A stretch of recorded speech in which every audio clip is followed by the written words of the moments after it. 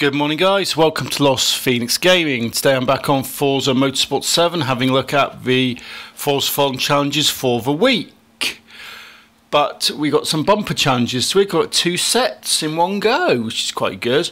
Although they do say that they're lasting for 13 days, so we normally say 6. So I take it that there won't be any challenges next week because we've had the double hit. And of course you've got Going for a Loop, a Hot Wheels event, to complete 2 races in multiplayer hopper in a Hot Wheels manufactured car. Got prototypical racing. You have to win a race at Road America in a prototype group racing division car. And then complete a race we go at least 190 miles an hour in an early prototype racing division car. Then there's running ragged on the track. Complete a race at Circuit of the Americas in the 2016 Porsche 911. Then win a race at Bathurst in a showroom rally division car.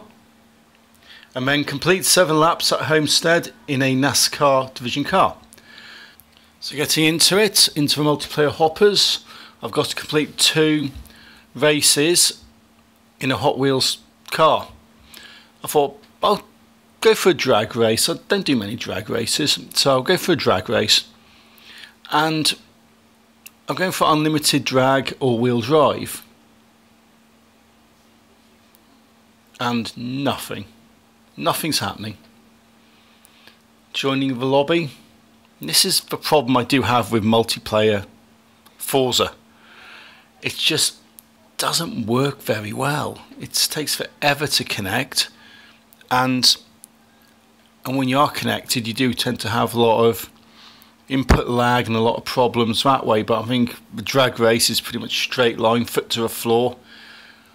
Can't really go too wrong, to be honest with you. You know, it's not like you're taking corners or expecting different things, you're just flooring it. 10 years later. So we managed to get in, and I've picked the Hot Wheels Ford Mustang 919 P-Class. Got some mad tuned cars looking at it there. So just a case now waiting for the intermission to come down. So I'm going to look for my Hot Wheels. I could really be funny and pick something slow, but I mean, you know what, I'll pick a Hot Wheels Mustang. It's quite a nice car. And I'm on my test track airfield apparently, 1 mile drag. How this is going to go I don't really know, because the thing about multiplayer is this is where you get the nutters. This is where you get the people who tune their cars and, you know, every little small change that to make them a little bit quicker. And this is a stock car. I've not modified it, I've not changed it. This is literally as it comes. So I'm expecting to get my arse kicked well and truly in these drag races, but I don't really care too much. Partly because it's a bit funny, partly because all I need to do is just invest a little bit of time to get this challenge out of the way. So I'm in 5th at the moment out of 8th, so I'm not doing as badly as I expected to.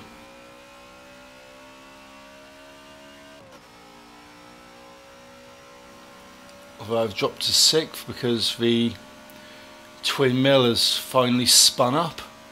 So I've come in 6th place, 22 seconds, but 6th out of 8 is a lot better than I was expecting to. What the hell this guy in me McLaren MP4 was doing, I don't know. I think he'd stopped and had his lunch. So this week we have got these bumper challenges. We've got twice as many as normal, and they last for twice as long. So it's all a bit funny in a way, because I'm basically going to struggle for something next week. But I have got a plan on this one, and I'll tell you about that a bit later. But because I got these challenges, I'm actually going to record them all in one go. Well, I did the races over a couple of days, and what I'll be doing is I'll be splitting them down the middle.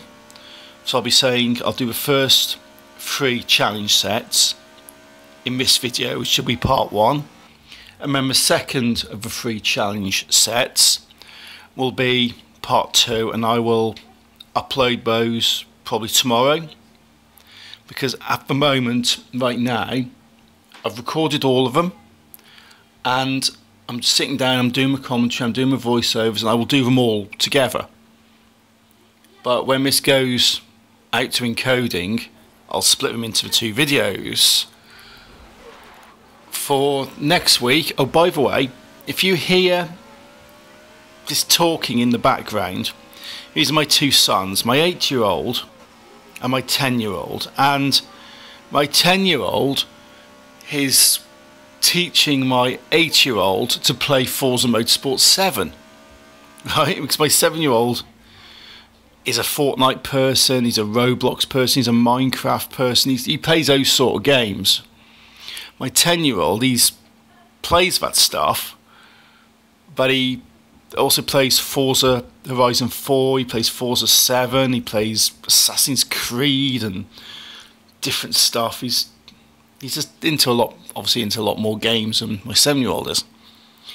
But the reason why he's teaching him to play is, I was having a look on the Black Friday sales and whatnot yesterday on the Xbox store to see if there's anything decent really, which is a bit hit and miss. But what I found was that the car pass for Forza 7, instead of being about £24, has gone down to about £6. So I'm thinking, you know what, I've sort of held off on getting this stuff, this VIP and car pass, mainly because I've not really been able to justify the cost for what it is. And at it's like £6.90 something, so I imagine that would probably translate 1 for 1 into US dollars in the US store.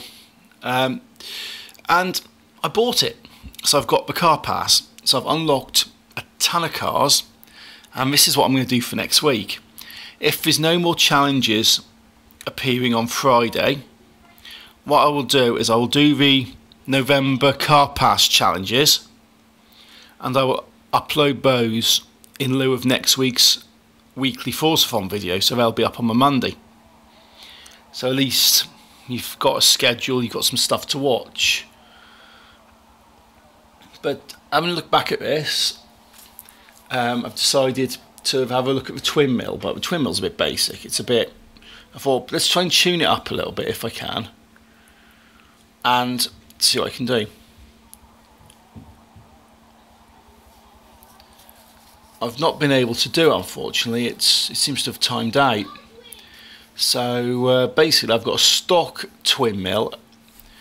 This is not going to end well. This is only a quarter of a mile race. I don't think the twin mill's going to speed up in time.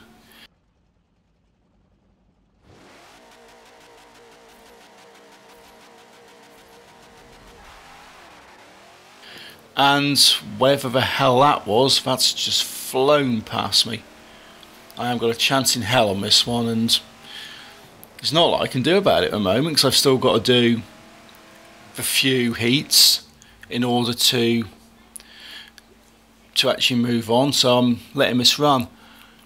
Oh, it's a half-mile drag strip, not the quarter mile, for it's a quarter, but either way it's still not fast enough for the twin mill to spin up, and also for the fact that the twin mill's quite possibly like the slowest car in this heat.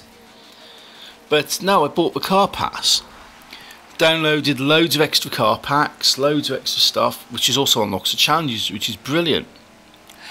And I'll be sitting down a bit later, going through those, and just getting them done. And I'll upload these next week for you guys to watch.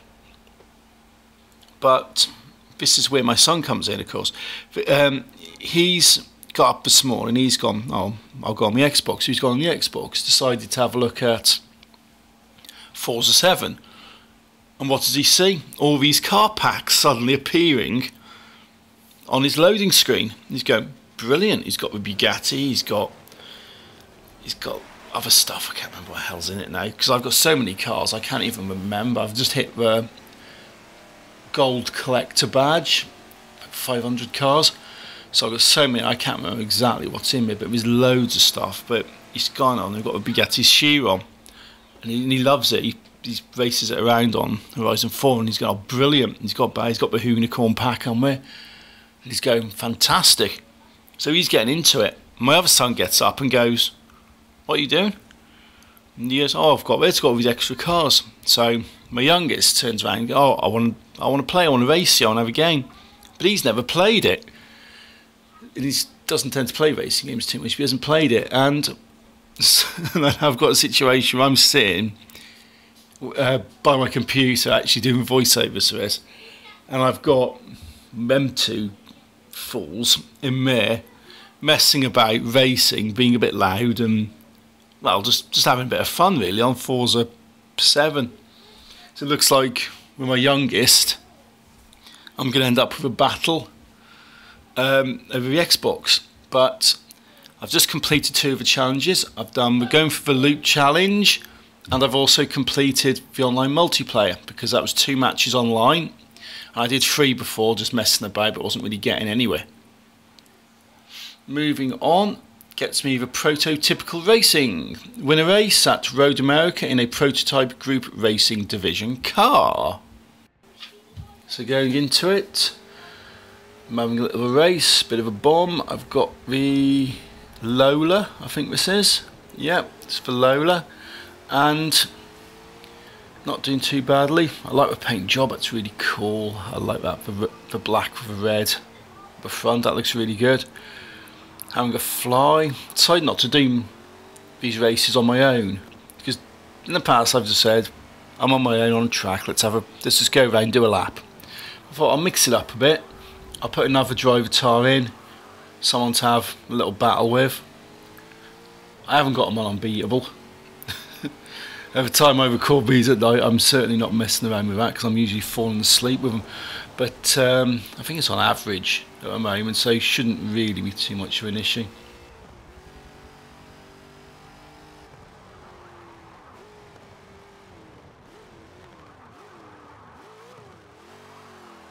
But I put another driver tar in to give me a little bit of a challenge. This one's a bit naggy, a bit violent. We've got a wheel-to-wheel at the end here, and run them into a wall. I need to get that oof sound effect of roadblocks to put every time I actually do something like this, because I am a bit of a dirty racer. So it's, yes, I've got the number 10 loader T163 versus the 66 Chaparral 2E. So that's that one out of the way. That's pretty simple. Got the pop-up telling me I've made progress in prototypical racing. Still wearing my funky driver gear for the Hot Wheels. Into my Forzathon screen, and complete a race where you go at least 190 miles an hour in an early prototype racing car. Fantastic. That was a quick cut. I've gone for this monster branded, General Hoonigan-esque. So let's go. Decided to go for the Indy Speedway, simply because it's got a lovely long straight where I can absolutely hammer it down. Although looking at it so far, 190 mile an hour is not going to be a challenge for this.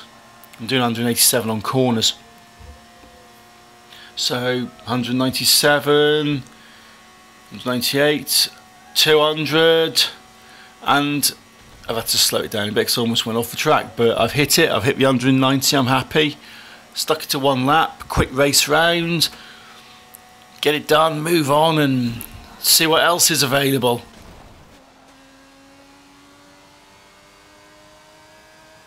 So I'm coming up towards the line, giving it an absolute kick, hitting my wall, totally ballsing it up, but still 52 seconds round the track.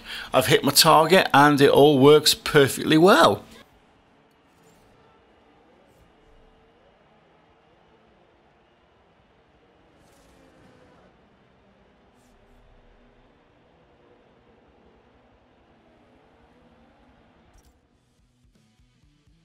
So into my Forzathon screen, what have I got?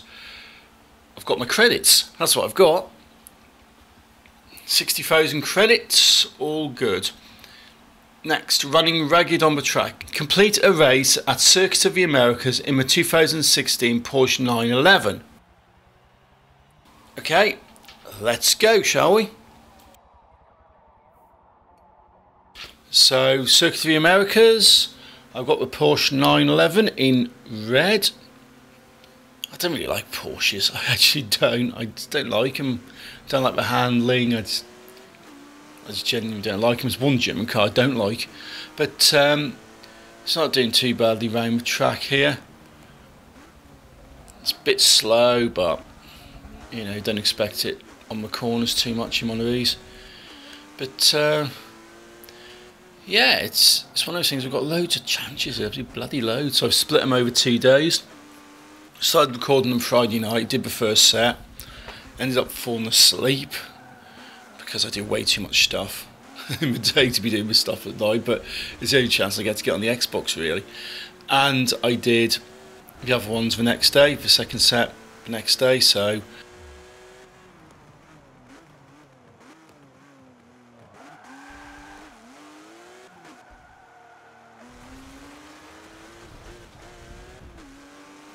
for purposes of this video, they are separate challenges, separate things. And 15 seconds across the line. I just had to tell my 2 lads to keep the noise down a bit because my youngest was singing Baby Shark. Yes, I know, Baby Shark. And annoying the hell out of my eldest, who cannot stand the song. So I'm getting pop-ups. You made progress in running ragged on the track.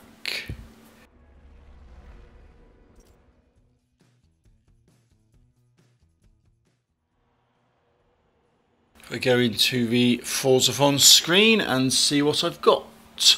Win a race at Bathurst Mount Panorama in a showroom rally division car. This is working towards the Audi number 2 Audi Sport Quattro S1, which is quite a nice little rally car, quite like that.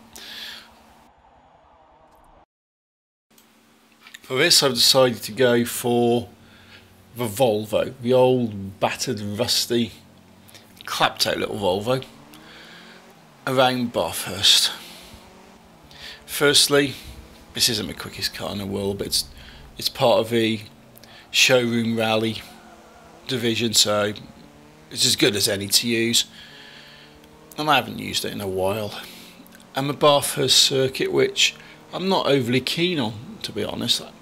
It's one of those ones where you just tend to hit everything on the way round. If you're not hitting the walls, you're hitting the damn tyres. It's one of those things that just does sort of bug me.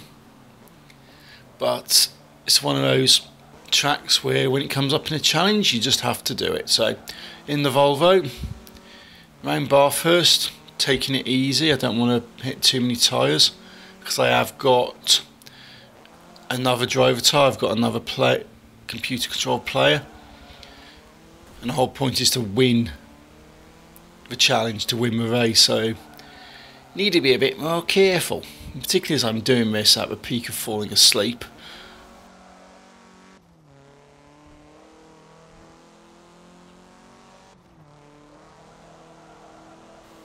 Once we're out of this, once we're onto a straight, it's not too bad. You just need to be aware that there is a little nick in the track, just a little slight turn, which if you're going a bit too quick, which I don't think is a risk in this car, will send you absolutely flying.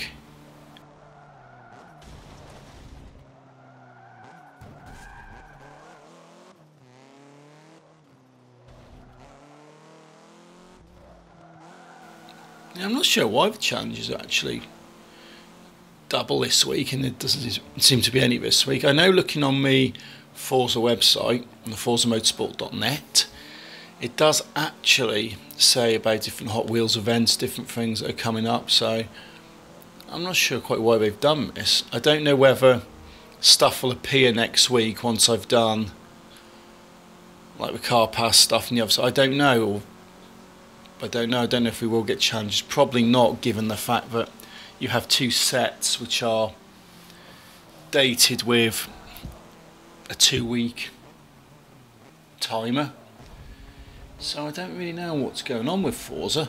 I actually don't, because normally it's a 1-week challenge every week, 3 challenges every week.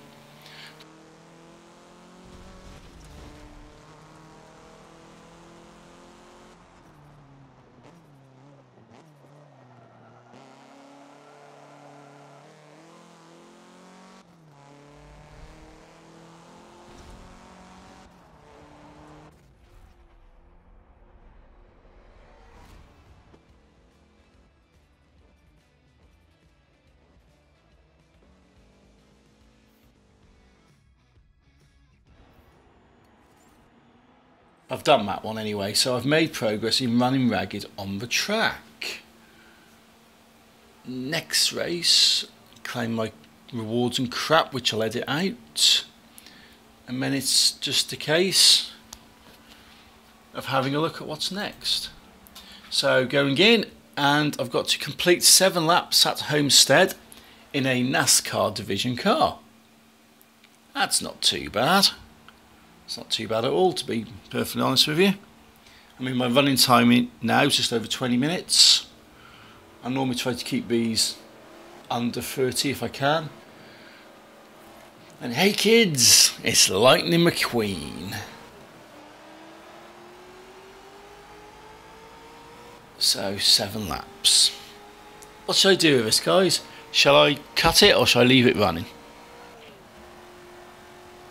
7 laps round the track, and in all fairness I will probably cut it, because given that you can normally take about a minute, 50 seconds to a minute in something like this to do this race.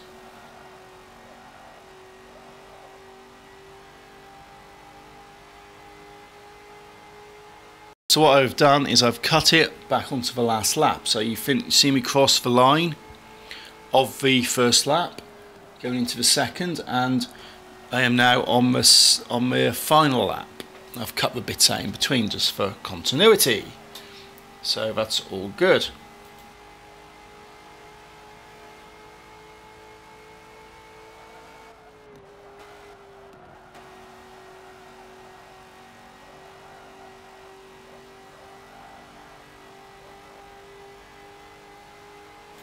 So you can see 3 minutes 59 it took me. That's not too bad.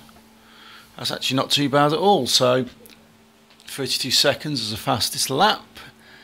Definitely a win on that one. The Homestead Speedway circuit. Can't go far wrong. So I'll say to you guys is, I'll leave that here for now. This was part 1. Part 2 I will do for tomorrow. If you like what I'm doing, hit that like button. If you want to leave me a comment, please do so. Hit subscribe to keep up to date with what I'm doing. I'm almost at 100, so I can pick my custom name for my channel, which is brilliant. I've got about 95 at the time of recording this, so that's absolutely fantastic. And thank you guys for supporting me and subscribing and liking my videos and just coming back week after week to see what I'm up to. So thank you all for that. So until next time, guys, thanks for watching, take it easy, and I'll see you tomorrow in part 2.